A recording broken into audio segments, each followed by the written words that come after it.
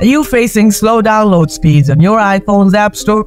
Don't worry, slow downloads can be caused by a bunch of things like network issues, background tasks, or even your device settings. Let's dive into some easy fixes to speed things up. Solution 1. Turn off low data mode for Wi-Fi and cellular data. First, open the Settings app on your iPhone. Next, tap Wi-Fi. After that, tap the I button next to your connected Wi-Fi network. Turn off low data mode. Then scroll down and tap Configure DNS. Select Manual. Now add the first DNS address as 1.1.1.1.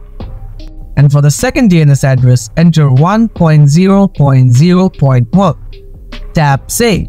After that, go back to the main settings menu. Tap Cellular. Tap Cellular Data Options. Tap Data Mode. Select Allow Data on 5G. Finally, go back to the main settings screen again. Solution 2. Clear App Store cache. Open the App Store, then tap on your profile icon.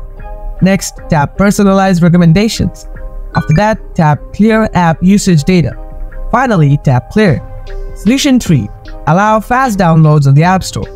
Open the Settings app, then scroll down and tap App Store. Next, turn off Auto Download. Also, turn off the Auto App Updates feature. After that, scroll down to the Cellular section, then turn off Auto Download here as well. Tap App Downloads. Select Always Allow. Solution 4. Check your internet connection.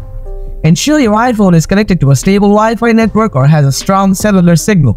Try switching between Wi-Fi and cellular data to see if the download speed improves. If you can, restart your router to refresh your Wi-Fi connection.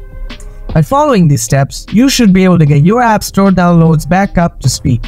If you found this guide helpful, drop a comment below and let me know. Thanks for watching, and don't forget to subscribe for more tech tips.